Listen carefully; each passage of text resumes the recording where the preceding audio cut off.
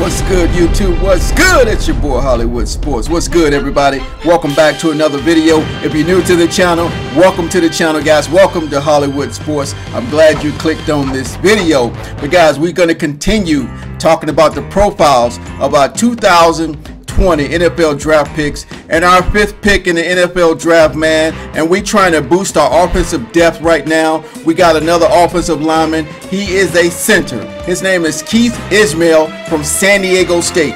He's 6'3", 309 pounds. He was the first team all-conference as a redshirt sophomore.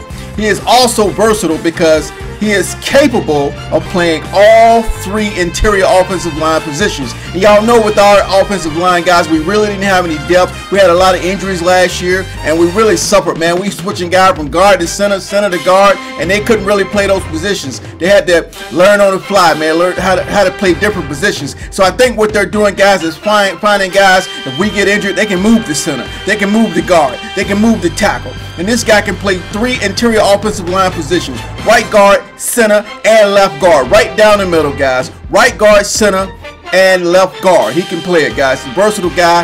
Again, he was all conference as a redshirt sophomore from San Diego State.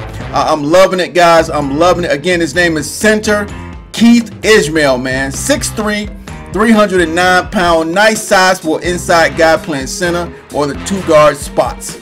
Alright, guys, I hope you enjoyed it. Stay tuned for some more profile videos on our NFL drafts.